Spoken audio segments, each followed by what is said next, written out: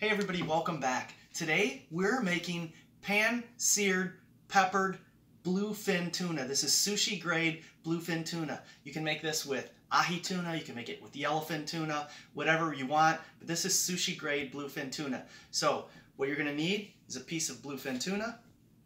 You're going to need black pepper and sesame seeds. We're going to grind ours fresh. So fresh ground black pepper, and we're going to add some untoasted sesame seeds because we're basically going to toast them as we sear. So we're just going to sprinkle these on here and kind of just mix these together a little bit. And if you shake the plate, it kind of evens everything out.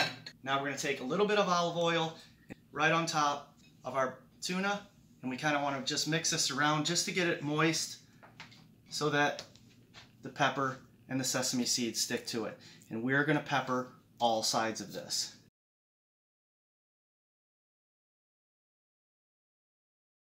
And there we go, nicely peppered bluefin tuna.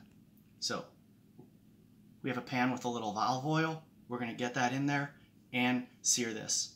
All right, our pan is nice and warm. 10 to 30 seconds aside. Here it's sizzling. We want to make sure this is nice and hot so we get a nice sear on each side. And we're just going to rotate this all the way around.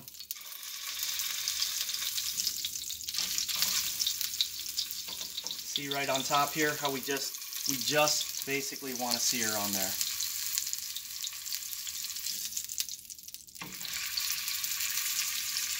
All four edges are done now, so we're going to lay this down. And that's about 20-25 seconds. We're going to flip it over. All right, and that is all right there. Let's get this over the cutting board. We are going to let this cool just for a minute. Okay, so we've let this rest about a minute. We have a very sharp knife here, and you want to make sure you saw, don't just press, because this will shred just like regular tuna fish in a can. You don't want that. So you want to shred. Look at that. Look at how nice that looks inside. And this is sushi grade. I know it looks raw, but sushi grade, you do eat it raw. Maybe this knife isn't quite as sharp as I thought it was. Nicely done. And we're going to go ahead and plate this and make it look nice. So I'm going to leave it the way it's cut here, and we're just going to fan it out a little bit.